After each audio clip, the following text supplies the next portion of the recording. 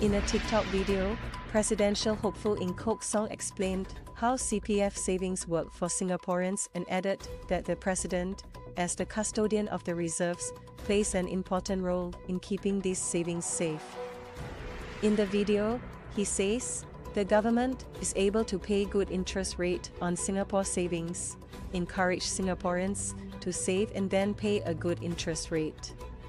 So as you know, the government pays a minimum of 2.5% for ordinary account, 4% for special account, MediSave, retirement accounts.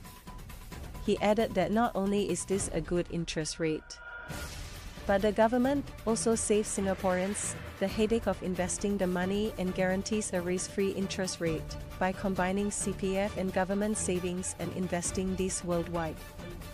So that is how the president, by safeguarding the reserves, spend on what is necessary to help people.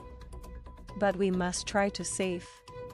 Because the more money we save, the more investment income we can use for the budget. He added.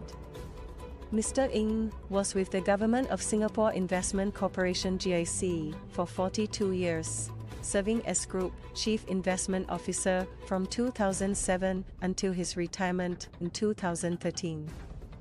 Before working at GIC, he was with the Monetary Authority of Singapore from 1972 to 1986 and began his career at the Ministry of Finance in 1970. The video has gotten over 117,000 views since it was posted on August 16th, but not everyone appears to be convinced about what Mr. Ng is saying.